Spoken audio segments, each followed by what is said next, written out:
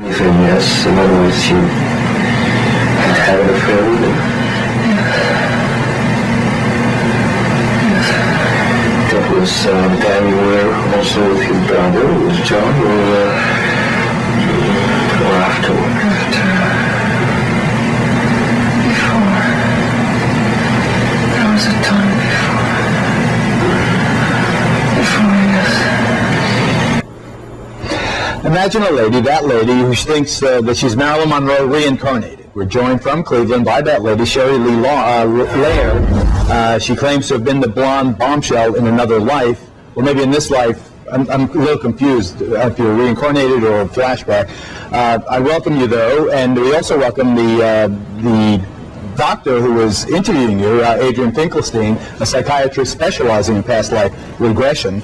Okay, but let me ask you, Sherrie Lea, do you honestly believe that you are Marilyn reincarnated? Sure, it's just a really simple thing to me.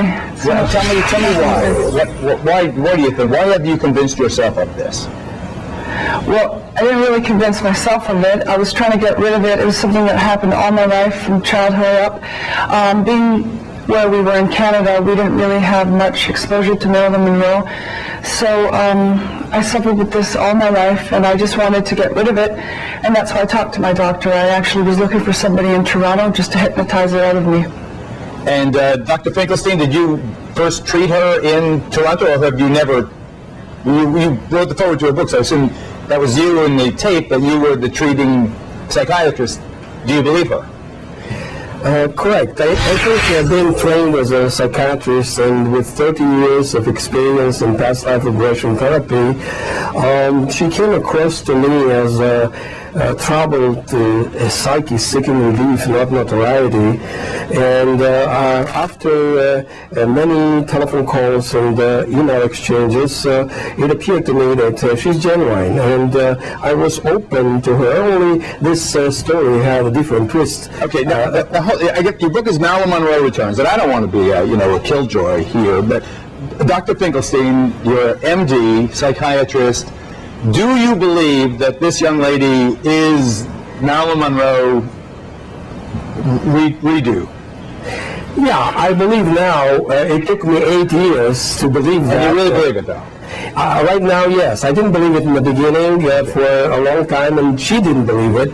So we ended up, after hundreds of proofs, scientifically, meticulously done under hypnosis, through biometric research, through synchronicity research, my evaluation as a psychiatrist, and so forth, that she is the incarnation of Marilyn Monroe. Okay, and Sherrie, you say you did have the affair with the Kennedy brothers. Well, under regression, I recall that, yes. As Sherrie, I didn't care too much, but I remember vividly under regression. And did you really love Joe DiMaggio? Not really. No?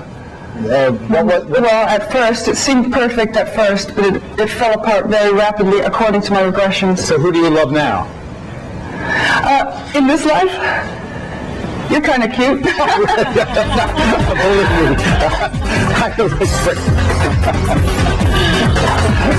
I mean, I love animals in this life.